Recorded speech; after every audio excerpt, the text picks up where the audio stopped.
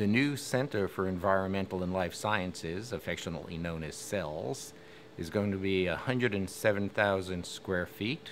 It's going to be housing a great deal of research activity in the environmental sciences and in the pharmaceutical and medicinal chemistry area, two of our areas of strong and deep expertise.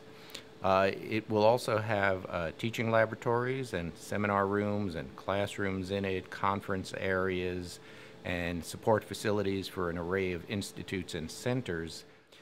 And so if we create and continue to create a college that is a home to students, a home to scientists, faculty members who want to make that difference, then the vision for the College of Science and Mathematics is a very, very clear one.